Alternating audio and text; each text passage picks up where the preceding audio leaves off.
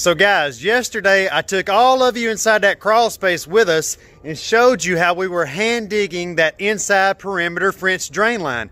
Today, not only are we going to get all that pipe inside all that drain line, but currently Misty and Nick are both inside there lining out our entire drain lines with our drainage fabric. And I'm going to take you guys underneath here with us right now at the beginning of the day to show you guys what it looks like now. And then at the end of the day, I'll try to show you guys what it looks like whenever we're finishing up, because at 4:01 p.m. yesterday, yes, we had that trench completely dug, and we did that in one day.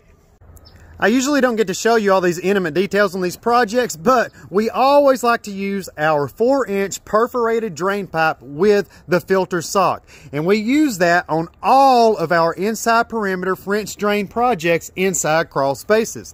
Now, as we squat down here and take a look at what we are facing today, remember yesterday you already seen all this major dirt that we've got mounded up all the way around the perimeter of this crawl space.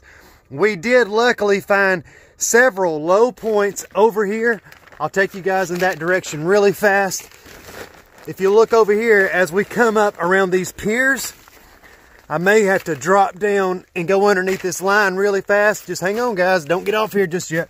I want you to see this. So look at those piers right over there.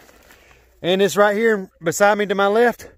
From there all the way over through there, that area is all low, as you can see. So what we are going to attempt to do today is take the majority of all that mud that we dug up yesterday and get all of that over here into this low area to help better level that ground before we begin running our poly for our encapsulation project. Stay tuned, guys. We'll talk to you guys a little bit later today. Guys, I got to tell you all something hilarious. So first and foremost, my buddy Nick Ferris over here, he and I have been friends since I was like 12 or 13 years old. We used to bowl on the same team together. A lot of you might not know it, but you're all talking to the 1997 Tennessee State champ, baby. Woo!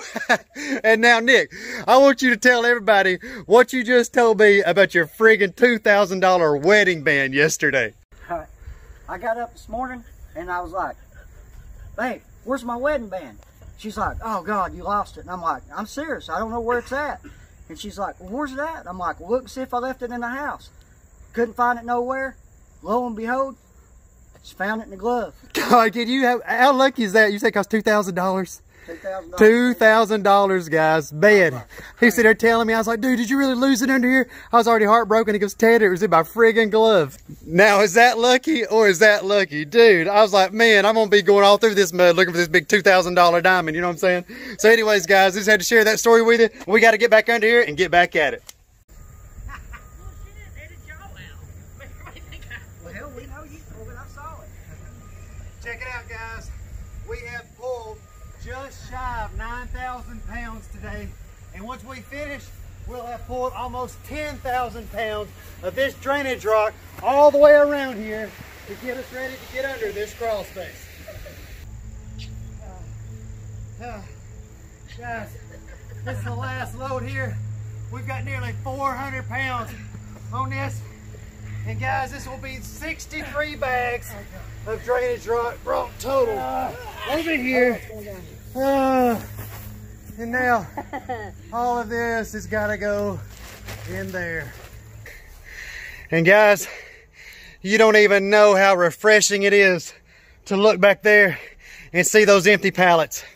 Terry took one of the empty ones with him, but we got the other two here left to pick up.